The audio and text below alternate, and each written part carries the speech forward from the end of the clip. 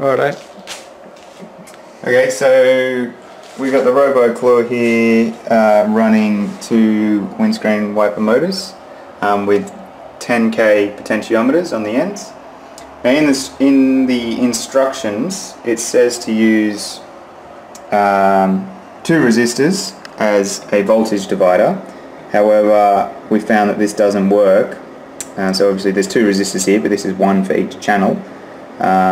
So we've just got a resistor in line with the potentiometer to get the correct feedback, and that works better than what the instructions say.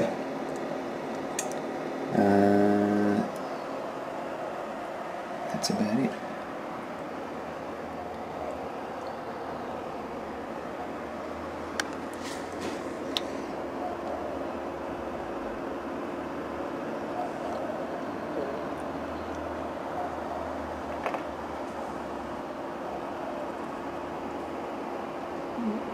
Again.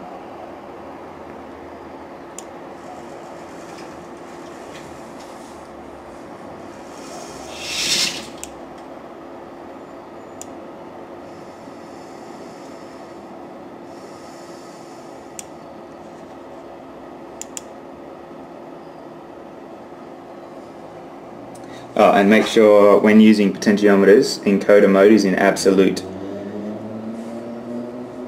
And we have control mode set to RC. It's not at the moment, but we'll just change it now. And that works with a an RC input.